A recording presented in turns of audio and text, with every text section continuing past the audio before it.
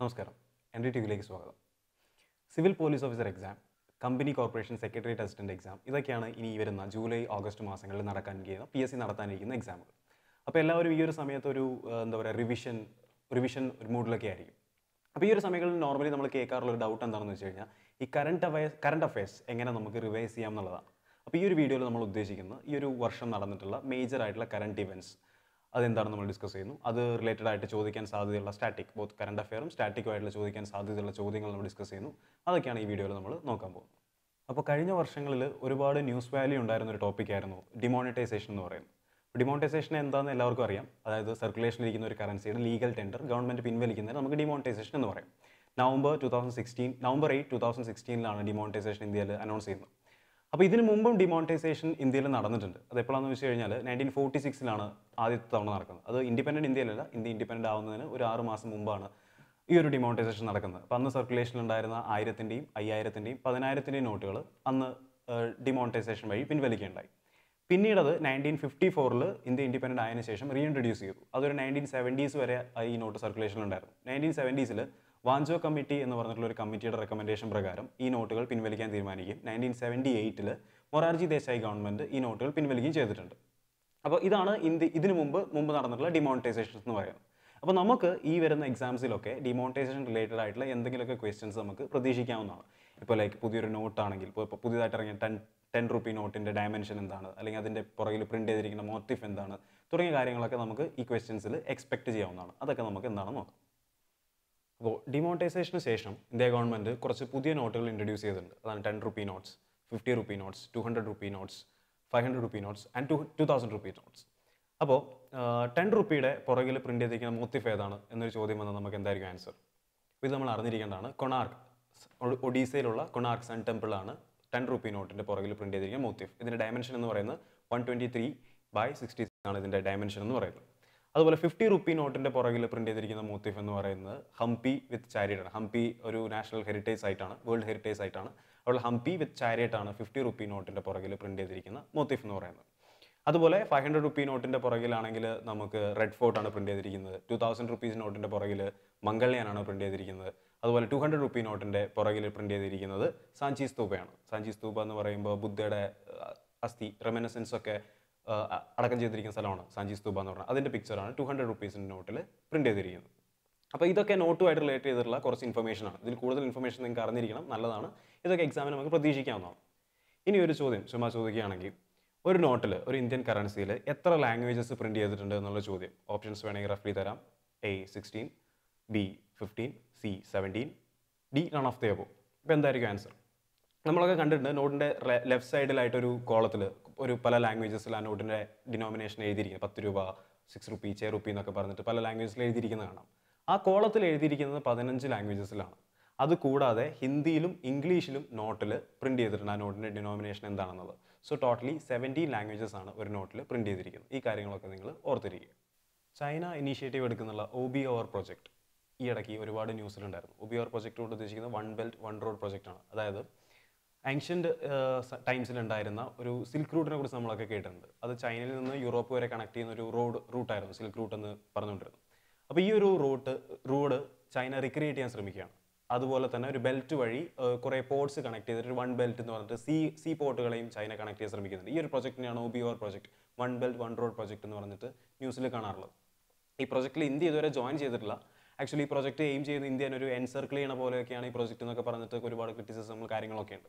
അപ്പോൾ ഈ project related ആയിട്ടുള്ള കുറച്ച് ഇൻഫർമേഷൻസ് നമ്മൾ എക്സാം പോയിന്റ് ഓഫ് വ്യൂവിൽ അറിഞ്ഞിരിക്കണം. ഇപ്പോൾ OBOR പ്രോജക്റ്റിൻ്റെ ഭാഗമായിട്ടുള്ള ഒരു ഇമ്പോർട്ടൻറ്റ് പോർട്ടാണ് ഗദ്വാർ പോർട്ട് അല്ലെങ്കിൽ ഗ്വാദർ പോർട്ട് എന്ന് പറഞ്ഞിട്ടുള്ള പോർട്ട്. അത് ചൈന ഫണ്ട് ചെയ്തിട്ട് പാകിസ്ഥാനിൽ ബിൽഡ് ചെയ്തിട്ടുള്ളൊരു പോർട്ടാണ്. അപ്പോൾ ഈ പോർട്ട് വഴി ചൈനയും പാകിസ്ഥാനുമായിട്ടുള്ള കണക്ടിവിറ്റി കൂടുന്നു, ട്രാൻസ്പോർട്ടേഷൻ നടക്കുന്നു എന്നൊക്കെ പറഞ്ഞ് ന്യൂസിലുണ്ടായിരുന്നു. അപ്പോൾ ഇത് ഇന്ത്യയുടെ ട്രേഡിനെയൊക്കെ വല്ലാതെ അഫക്റ്റ് ചെയ്യുന്ന ഒരു കാര്യമാണ്. അപ്പോൾ ഈ ഒരു ആക്ഷനെ കൗണ്ടർ ചെയ്യാൻ വേണ്ടിയിട്ട് ഇന്ത്യ റീസെൻ്റ്ലി ഇറാനിൽ ഒരു പോർട്ട് ഓപ്പൺ ചെയ്തിട്ടുണ്ട്. ആ പോർട്ടിൻ്റെ പേരാണ് ചബഹാർ പോർട്ട് എന്ന് പറയും. ചബഹാർ പോർട്ട് വഴി ഇന്ത്യ ഈസിലി ട്രേഡ് സ്റ്റാർട്ട് ചെയ്തു എന്നൊക്കെ പറഞ്ഞിട്ട് ന്യൂസ് നമ്മൾ കണ്ടായിരുന്നു. അപ്പോൾ ചബഹാർ പോർട്ട് ഓപ്പൺ ചെയ്ത വഴി ഇന്ത്യയുടെ അഡ്വാൻറ്റേജ് എന്താ വെച്ച് കഴിഞ്ഞാൽ ഇന്ത്യക്ക് ഇറാൻ വഴി പാകിസ്ഥാനെ ബൈപ്പാസ് ചെയ്തിട്ട് അഫ്ഗാനിസ്ഥാനിലേക്കോ സെൻട്രൽ ഏഷ്യയിലേക്കൊക്കെ ട്രേഡ് ആക്സസ് കിട്ടുന്നു. അപ്പോൾ ഇതൊക്കെ ന്യൂസിലുള്ള കാര്യമാണ്. ഇത് റിലേറ്റഡ് ആയിട്ടുള്ള കാര്യങ്ങളൊക്കെ നമ്മൾ അറിഞ്ഞിരിക്കണം. ഇപ്പോൾ ഒരു ക്വസ്റ്റൻ ആയിട്ട് നമുക്ക് പറയുകയാണെങ്കിൽ ഇപ്പോൾ Chabahar port opens to which see, അല്ലെങ്കിൽ ഏത് സീയിലാണ് ചബഹാർ പോർട്ട് ഉള്ളത് എന്നൊരു ചോദ്യം വരികയാണെങ്കിൽ എന്തായിരിക്കും നമ്മുടെ ആൻസർ? നോർമലി നമുക്ക് അറേബ്യൻ സീ ആണ് എന്ന് ആൻസർ കുത്താനുള്ളൊരു ടെൻഡൻസി ഉണ്ടാവും. പക്ഷേ അറേബ്യൻ സീ അല്ല, ഗൾഫ് ഓഫ് ഒമാൻ എന്ന് പറഞ്ഞൊരു ഗൾഫിലെയാണ് ഈ ചബഹാർ പോർട്ട് ഓപ്പൺ ആവുന്നത്. അപ്പോൾ ഇതുപോലുള്ള കാര്യങ്ങൾ അവിടുത്തെ ജോഗ്രഫിക്കൽ ലൊക്കേഷൻസ് ഒക്കെ അറിഞ്ഞിരിക്കുന്നത് നന്നായിരിക്കും. ഇനി നമ്മൾ പ്രത്യേകമായിട്ട് ശ്രദ്ധിക്കേണ്ട ഒരു ഏരിയയാണ് ആധാർ റിലേറ്റഡ് ആയിട്ടുള്ള ഇഷ്യൂസ്, ആധാർ റിലേറ്റഡ് ആയിട്ടുള്ള ന്യൂസുകൾ എന്ന് പറയുന്നത്. ആധാർ എന്ന് പറയുന്ന ഒരു യുണീക്ക് ഐഡൻറ്റിഫിക്കേഷൻ ആണ്, യുണീക്ക് ഐഡൻറ്റിഫിക്കേഷൻ നമ്പറാണ്, ഇന്ത്യയിൽ ഒരു 12 ഡിജിറ്റ് നമ്പറാണ്. ഇത് നമ്മളൊരു ടാർഗറ്റഡ് ബെനിഫിഷ്യറീസിന് എന്താ പറയുക സബ്സിഡീസ് കൊടുക്കാനും അങ്ങനെയുള്ള കുറേ ട്രാൻസ്പെറൻസി, ഗവേണൻസിൽ ട്രാൻസ്പെറൻസി കൊണ്ടുവരാനൊക്കെ ആയിട്ട് ഗവൺമെൻറ് ഇൻട്രൊഡ്യൂസ് ചെയ്തിട്ടുള്ള സിസ്റ്റമാണ്. ആധാർ റിലേറ്റഡ് ആയിട്ട് ഒരുപാട് ന്യൂസുകൾ ഉണ്ടായിരുന്നു ഈ ഒരു കഴിഞ്ഞ വർഷങ്ങളിൽ. ഇപ്പോൾ അതുമായിട്ട് റിലേറ്റഡ് ആയിട്ട് വന്നിട്ടുള്ള ഒരു ഇഷ്യൂ ആണ്, അല്ലെങ്കിൽ ഒരു ന്യൂസാണ് right to privacy is A fundamental right എന്ന് പറഞ്ഞിട്ടുള്ളൊരു സുപ്രീം കോടതിൻ്റെ വേർഡിക്റ്റ് ഒക്കെ. അപ്പോൾ ഈ കാര്യങ്ങളൊക്കെ നമ്മളൊരു എക്സാമിനേഷൻ പോയിന്റ് ഓഫ് വ്യൂവിൽ എന്തായാലും അറിഞ്ഞിരിക്കണം. അപ്പോൾ UIDAI, ഉദയ് എന്ന് പറയും, unique identification authority of India, അവരാണ് ഇന്ത്യയിൽ ആധാർ ഇഷ്യൂ ചെയ്യുന്നത്. ആധാർ റിലേറ്റഡ് ആയിട്ട് കാര്യങ്ങളൊക്കെ നോക്കുന്നവരാണ്. അപ്പോൾ ഇപ്പോൾ റീസെൻ്റ്ലി ഓഫ്ലൈൻ വെരിഫിക്കേഷന് വേണ്ടി ഒരു QR കോഡൊക്കെ ആധാറിൽ ഇൻട്രൊഡ്യൂസ് ചെയ്തിട്ടുണ്ട്. ആ കാര്യങ്ങളൊക്കെ നമ്മൾ ഒരു എക്സാമിനേഷൻ പോയിന്റ് ഓഫ് വ്യൂവിൽ അറിഞ്ഞിരിക്കണം. പിന്നെ റൈറ്റ് ടു പ്രൈവസിനെ കുറിച്ച് അറിയാനാണെങ്കിൽ ഇപ്പോൾ ആധാർ നമ്മുടെ ഒരുപാട് സിറ്റിസൺസിൻ്റെ ഒരുപാട് ഡീറ്റെയിൽസ് കളക്ട് ചെയ്യുന്നു. ഇപ്പോൾ ലൈക്ക് ബയോമെട്രിക് ഡീറ്റെയിൽസ് കളക്ട് ചെയ്യുന്നു, ഒരുവിധം എല്ലാ ഡീറ്റെയിൽസും കളക്ട് ചെയ്യുന്നു. അപ്പോൾ ഇത് എവിടെയാണ് സ്റ്റോർ ചെയ്യുന്നത്, ആരാണ് യൂസ് ചെയ്യുന്നത് എന്നൊക്കെ പറഞ്ഞിട്ടുള്ള ഒരുപാട് ഇഷ്യൂസും കാര്യങ്ങളൊക്കെ സുപ്രീം കോടതിയുടെ മുന്നിലുണ്ടായിരുന്നു. അപ്പോൾ അത് റിലേറ്റഡ് ആയിട്ട് വന്നിട്ടുള്ള ഒരു നെക്സ്റ്റ് കേസാണ് റൈറ്റ് ടു പ്രൈവസി എന്ന് പറഞ്ഞിട്ട്. അപ്പോൾ ഈ Aadhaar issue, Aadhaar data collect ചെയ്യുന്നതിലൂടെ പ്രൈവസി വയലേറ്റ് ചെയ്യപ്പെടുന്നുണ്ടോ എന്നൊക്കെയുള്ള ഒരുപാട് ചോദ്യങ്ങളുണ്ടായിരുന്നു. അപ്പോൾ സുപ്രീം കോടതി പരിശോധിച്ചു റൈറ്റ് ടു പ്രൈവസി എന്നുള്ളത് ഒരു ഫണ്ടമെൻ്റൽ റൈറ്റ് ആണോ അല്ലയോ എന്നൊക്കെയുള്ളത്. അപ്പോൾ ആർട്ടിക്കിൾ 21 എന്ന് പറഞ്ഞിട്ട് നമുക്കൊരു ആർട്ടിക്കിൾ ഉണ്ട് ഇന്ത്യൻ കോൺസ്റ്റിറ്റ്യൂഷനിൽ. അത് right to life and personal liberty എന്നുള്ള ടോപ്പിക്കാണ് ഡിസ്കസ് ചെയ്യുന്നത്. അപ്പോൾ അവിടെ ബേസിക്കലി റൈറ്റ് ടു പ്രൈവസി എന്ന് പറഞ്ഞിട്ട് അതിൻ്റെ അണ്ടറിൽ, റൈറ്റ് ടു ലൈഫിൻ്റെ അണ്ടറിൽ ഒരുപാട് കാര്യങ്ങൾ ലിസ്റ്റ് ചെയ്തിട്ടുണ്ട്. ഇപ്പോൾ right to pollution free environment, right to education, ഇതൊക്കെ അതിനണ്ടറിൽ ലിസ്റ്റ് ചെയ്തിട്ടുണ്ട്. അപ്പോൾ റൈറ്റ് ടു പ്രൈവസി ഈ ആർട്ടിക്കിൾ 21 അണ്ടറിൽ ലിസ്റ്റ് ചെയ്യപ്പെട്ടിരുന്നു. പക്ഷേ മുമ്പുള്ള പല സുപ്രീം കോടതിയുടെ വേർഡിക്റ്റ് അനുസരിച്ച് റൈറ്റ് ടു പ്രൈവസി ഒരു ഫണ്ടമെൻ്റൽ റൈറ്റ് അല്ലായിരുന്നു. പക്ഷേ റീസെൻ്റ്ലി നടന്ന Puttaswamy versus union of India എന്ന് പറഞ്ഞുള്ള കേസിൽ സുപ്രീം കോടതി റൂൾ ചെയ്തു റൈറ്റ് ടു പ്രൈവസി ഒരു ഫണ്ടമെൻ്റൽ റൈറ്റ് ആണെന്നുള്ളത്. അപ്പോൾ ഈ ഒരു റൂളിങ്ങിൻ്റെ വെളിച്ചത്തിലായിരിക്കും ഇനി ആധാർ ഇഷ്യൂസിനെ കുറിച്ചൊക്കെ ചർച്ചകൾ വരിക. അതിന് ഫർദർ ഇംപ്ലിക്കേഷൻസ് കാര്യങ്ങളൊക്കെ ഉണ്ടാവും. അപ്പോൾ ഈ ഒരു ഏരിയ നമ്മൾ എക്സാമിനേഷൻ പോയിന്റ് ഓഫ് വ്യൂവിൽ അറിഞ്ഞിരിക്കേണ്ടതാണ്. അപ്പോൾ ഇത് റിലേറ്റഡ് ആയിട്ട് നമ്മൾ കേൾക്കുന്ന വേറൊരു ആർട്ടിക്കിളാണ് ആർട്ടിക്കിൾ 377. അത് IPCയിലുള്ള ഒരു ആർട്ടിക്കിളാണ്. ഇപ്പോൾ LGBT കമ്മ്യൂണിറ്റീസിനെ കുറിച്ചൊക്കെ സംസാരിക്കുന്ന ആർട്ടിക്കിളാണ് ആർട്ടിക്കിൾ 377 എന്ന് പറയുന്നത്. ഇപ്പോൾ ഹോമോസെക്ഷുവാലിറ്റി ഒരു ക്രൈമായിട്ടാണ് ഇന്ത്യയിൽ കൺസിഡർ ചെയ്യുന്നത്. അപ്പോൾ റൈറ്റ് ടു പ്രൈവസി വന്ന സ്ഥിതിക്ക് അപ്പോൾ ഇതിന് എന്തെങ്കിലും മാറ്റങ്ങളൊക്കെ ഉണ്ടാവാം. ഈ കാര്യങ്ങളൊക്കെ നമ്മളൊരു എക്സാമിനേഷൻ പോയിന്റ് ഓഫ് വ്യൂവിൽ കറണ്ട് അഫെയർ റിലേറ്റഡ് ആയിട്ട് അറിഞ്ഞിരിക്കേണ്ടത്. കറണ്ട് അഫെയർസ് പോയിന്റ് ഓഫ് വ്യൂവിൽ നമുക്ക് ഒരിക്കലും സ്കിപ്പ് ചെയ്യാൻ പറ്റാത്തൊരു ടോപ്പിക്കാണ് ഈ വർഷത്തെ ഫിനാൻസ് കമ്മീഷനെ റിലേറ്റഡ് ആയിട്ടുള്ള ക്വസ്റ്റ്യൻസ് എന്ന് പറയുന്നത്. ഫിനാൻസ് കമ്മീഷൻ എന്ന് പറയുന്നത് ഒരു കോൺസ്റ്റിറ്റ്യൂഷണൽ ബോഡിയാണ്. കോൺസ്റ്റിറ്റ്യൂഷണൽ പ്രൊവിഷൻ ഉണ്ട്, കോൺസ്റ്റിറ്റ്യൂഷനിൽ പറഞ്ഞിട്ടുണ്ട് ഗവൺമെൻറ് എല്ലാ 5 വർഷം കൂടുമ്പോഴും ഒരു ഫിനാൻസ് കമ്മീഷനെ കോൺസ്റ്റിറ്റ്യൂട്ട് ചെയ്യണം.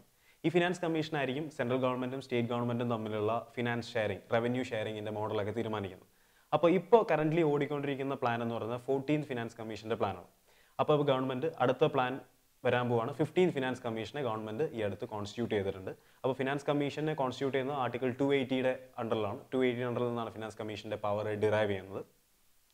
പിന്നെ കോൺസ്റ്റിറ്റ്യൂഷനിൽ പറഞ്ഞിരിക്കുന്ന കാര്യം, കോൺസ്റ്റിറ്റ്യൂഷൻ ഇത്രേ പറയുന്നുള്ളൂ, ഒരു ഫിനാൻസ് കമ്മീഷൻ ചെയർമാൻ ഉണ്ടാവണം, 4 മെമ്പേഴ്സ് ഉണ്ടാവണം എന്നാണ് പറയുന്നത്. അവരുടെ ക്വാളിഫിക്കേഷൻ കാര്യങ്ങളൊന്നും കോൺസ്റ്റിറ്റ്യൂഷനിൽ തന്നെ എക്സ്പ്ലിസിറ്റ് ആയിട്ട് പറയുന്നില്ല. അപ്പോൾ അതിന് വേണ്ടിയിട്ട് ഫിനാൻസ് കമ്മീഷൻ ആക്ട് എന്ന് പറഞ്ഞൊരു ആക്ട് വന്നിട്ടുണ്ട് 1951. ആ ആക്ടിൻ്റെ ബേസിസിൽ ഒരു ഡിസ്റ്റിങ്യൂഷ്ഡ് എക്കണോമിസ്റ്റിനെ ഒക്കെ ആയിരിക്കും നമ്മൾ ഫിനാൻസ് കമ്മീഷണറായിട്ട് അപ്പോയിൻറ്റ് ചെയ്യുക. അപ്പോൾ ഫിനാൻസ് കമ്മീഷനെ 15th finance commission already constitute ചെയ്തിട്ടുണ്ട്. അപ്പോൾ ആ കാര്യങ്ങളൊക്കെ നമുക്ക് എക്സാമിന് എന്തായാലും പ്രതീക്ഷിക്കാവുന്ന ഒരു ഏരിയയാണ്. അടുത്ത ഇമ്പോർട്ടൻ്റ് ആയിട്ട് നമ്മൾ ശ്രദ്ധിക്കേണ്ട ഒരു ടോപ്പിക്കാണ് റിവർ ഡിസ്പ്യൂട്ട്സ് എന്ന് പറയുന്നത്. ഒരുപാട് റിവർ ഡിസ്പ്യൂട്ട്സ് ന്യൂസിലുണ്ടായിരുന്നു. ഇപ്പോൾ Mahadayi river dispute, Mahadayi river അല്ലെങ്കിൽ മണ്ടോവി റിവർ എന്നറിയപ്പെടുന്ന ഒരു റിവർ ഡിസ്പ്യൂട്ടിനെ കുറിച്ച് നമ്മൾ കേട്ടിരുന്നു. അത് ഗോവയിലുള്ള ഒരു റിവറാണ്. ഗോവയിൽ കൂടെ ഫ്ലോ ചെയ്യുന്ന ഒരു റിവറാണ്. മഹാരാഷ്ട്ര, ഗോവ, കർണാടക ഒക്കെ ഇൻവോൾവ് ആയിട്ടുള്ളൊരു റിവർ ഡിസ്പ്യൂട്ടാണ് ഈ മഹാദായി റിവർ ഡിസ്പ്യൂട്ട് എന്ന് പറയുന്നത്. അപ്പോൾ ഈ ഒരു പേര് നിങ്ങൾ ഓർത്തിരിക്കും. പിന്നെ നമുക്ക് ഫെമിലിയർ ആയിട്ടുള്ള river ഡിസ്പ്യൂട്ടാണ് Kaveri river dispute. Kaveri river dispute തമിഴ്നാടും കർണാടകയും തമ്മിലാണ് ഇപ്പോൾ ആക്റ്റീവ് ആയിട്ടുള്ളത്. ആക്ച്വലി അതിൽ കേരളവും പോണ്ടിച്ചേരിയും ഒക്കെ ഇൻവോൾവ് ആയിട്ടുള്ള ഒരു റിവർ ഡിസ്പ്യൂട്ടാണ് കാവേരി റിവർ ഡിസ്പ്യൂട്ട് എന്ന് പറയുന്നത്. കാവേരി റിവർ ഉത്ഭവിക്കുന്നത് കൂർഗ് ഡിസ്ട്രിക്റ്റിലാണ്. തലക്കാവേരി എന്ന് പറഞ്ഞ സ്ഥലത്തു നിന്നാണ് കാവേരി റിവർ ഉത്ഭവിക്കുന്നത്. അപ്പോൾ അതിൻ്റെ ജസ്റ്റ് ഒരു ഫ്ലോ, കാവേരി റിവറിൻ്റെ തൊട്ടടുത്തിരിക്കുന്ന സ്ഥലങ്ങൾ ഏതൊക്കെയാണ്, ഈ കാര്യങ്ങളൊക്കെ ഒന്ന് നോക്കി വയ്ക്കുന്നത് കറണ്ട് അഫെയർസ് പോയിന്റ് ഓഫ് വ്യൂവിൽ നന്നായിരിക്കും. ഈ ഒരു ക്വസ്റ്റ്യൻസ് ഒക്കെ നമുക്ക് പ്രതീക്ഷിക്കാവുന്നതാണ്. ഈ ഒരു വർഷങ്ങളിൽ നമ്മൾ ഒരുപാട് ന്യൂസ് കേട്ടിരുന്നു, ലൈക്ക് എന്താ പറയുക, എലക്ഷൻ റിലേറ്റഡ് ആയിട്ടുള്ള ന്യൂസുകൾ. അപ്പോൾ എലക്ഷൻ റിലേറ്റഡ് ആയിട്ടുള്ള കാര്യങ്ങൾ ചിലതൊക്കെ നമുക്ക് എക്സാംസിൽ ചോദിക്കാറുണ്ട്. എക്സാമ്പിൾ പറയുകയാണെങ്കിൽ ഇലക്ഷനിൽ ഇപ്പോൾ VVPAT മെഷീൻസ് നമ്മൾ ഇൻട്രൊഡ്യൂസ് ചെയ്തിട്ടുണ്ട്. അത് വെച്ചിട്ടാണ് ഇപ്പോൾ പുതിയ ഇലക്ഷൻസ് ഒക്കെ നടന്നിട്ടുള്ളത്. അപ്പോൾ എന്താണ് ഈ VVPAT മെഷീൻസ് എന്നുള്ള കാര്യങ്ങളൊക്കെ നമുക്ക് അറിഞ്ഞിരിക്കണം. VVPAT കൊണ്ട് ഉദ്ദേശിക്കുന്നത് voter verifiable paper audit trial. അതാണ് VVPAT മെഷീൻ്റെ ഫുൾ ഫോം എന്ന് പറയുന്നത്. ഇപ്പോൾ നോർമലി ഇലക്ഷൻസ് കണ്ടക്ട് ചെയ്യുന്നത് ഇലക്ട്രോണിക് വോട്ടിംഗ് മെഷീൻസ് ഉപയോഗിച്ചിട്ടാണ്. അപ്പോൾ ഇലക്ട്രോണിക് വോട്ടിംഗ് മെഷീനിൽ വെച്ച് നടന്ന ഇലക്ഷൻസിലെ കുറച്ച് ഡിസ്പ്യൂട്ട്സും കാര്യങ്ങളൊക്കെ ഉണ്ടായിരുന്നു. എന്താണെന്ന് വെച്ച് കഴിഞ്ഞാൽ ബേസിക്കലി ഇത്രേ ഉള്ളൂ. ഒരാൾ ഒരു വോട്ടർ ഇലക്ട്രോണിക് വോട്ടിംഗ് മെഷീൻ വെച്ച് ഉപയോഗിച്ച് വോട്ട് കാസ്റ്റ് ചെയ്യുമ്പോൾ അയാൾ വോട്ട് കാസ്റ്റ് ചെയ്യുമ്പോൾ അയാൾക്ക് കിട്ടുന്ന ഫീഡ്ബാക്ക് എന്ന് പറഞ്ഞൊരു ബീപ്പ് സൗണ്ട് മാത്രമാണ്. അയാൾ ഉദ്ദേശിക്കുന്ന കാൻഡിഡേറ്റിന് അയാളുടെ വോട്ട് കാസ്റ്റ് ആയോ ഇല്ലയോ എന്ന് ആ വോട്ടർക്ക് ഉറപ്പിക്കാൻ പറ്റുന്നില്ല. അപ്പോൾ ഈ ഒരു പ്രശ്നം ഓവർകം ചെയ്യാൻ വേണ്ടി കൊണ്ടുവന്നുള്ള മെഷീനാണ് VVPAT മെഷീൻ എന്ന് പറയുന്നത്. അപ്പോൾ ഈ മെഷീൻ്റെ വർക്കിംഗ് എങ്ങനെയാണെന്ന് വെച്ച് കഴിഞ്ഞാൽ ഒരു വോട്ടർ കാസ്റ്റ് ചെയ്ത് കഴിയുമ്പോൾ സൗണ്ട് വരുന്നു. സൗണ്ടിനോടൊപ്പം തന്നെ അയാൾ കാസ്റ്റ് ചെയ്ത വോട്ട് പ്രിൻറ്റ് ചെയ്തിട്ട് വരുന്നു. ഒരു പേപ്പറിൽ പ്രിൻറ്റഡ് ആയിട്ടുള്ള ഒരു ഔട്ട്പുട്ടും കൂടെ വരുന്നു. അതൊരു 10 സെക്കൻഡ് സമയത്ത് നേരത്തേക്ക് വരെ ആ വോട്ടർക്ക് അത് കാണാൻ പറ്റും, ആ ഔട്ട്പുട്ട് എന്താണെന്നത്. അപ്പോൾ അയാൾക്ക് വെരിഫൈ ചെയ്യാം അയാൾ കാസ്റ്റ് ചെയ്ത കാൻഡിഡേറ്റിന് തന്നെയാണോ വോട്ട് കാസ്റ്റ് ആയിട്ടുള്ളതെന്ന്. എന്നിട്ട് 10 സെക്കൻഡിന് ശേഷം ഈ ഒരു പേപ്പർ പീസ് അല്ലെങ്കിൽ ഈ ഒരു കാസ്റ്റ് ആയിട്ടുള്ള ഡോക്യുമെൻറ്റ് ഒരു ബോക്സിലേക്ക് പോവാണ്. അപ്പോൾ ഇതാണ് VVPAT മെഷീൻ എന്ന് പറയുന്നത്. ഇത് റീസെൻ്റ്ലി ഇൻട്രൊഡ്യൂസ് ചെയ്തിട്ടുള്ളൊരു കാര്യമാണ്. അപ്പോൾ ഇതിനെക്കുറിച്ച് ചോദ്യങ്ങൾ വരാനുള്ള ചാൻസ് കൂടുതലാണ്. അത് കൂടാതെ ഇപ്പോൾ ഇൻട്രൊഡ്യൂസ് ചെയ്ത വേറൊരു മെഷീനാണ് ടോട്ടലൈസർ മെഷീൻ എന്ന് പറയും, ഇലക്ഷൻ റിലേറ്റഡ് ആയിട്ട്. അതായത് ഇലക്ട്രോണിക് വോട്ടിംഗ് മെഷീൻ വെച്ചിട്ട് വോട്ടിംഗ് കൗണ്ട് ചെയ്യാൻ വേണ്ടി ടോട്ടലൈസർ മെഷീൻ എന്ന് പറയുന്ന മെഷീൻ. അപ്പോൾ ഇലക്ട്രോണിക് വോട്ടിംഗ് മെഷീൻസ് ഒക്കെ ഒരുമിച്ച് കണക്ട് ചെയ്യുന്നു ടോട്ടലൈസർ മെഷീനിലേക്ക്.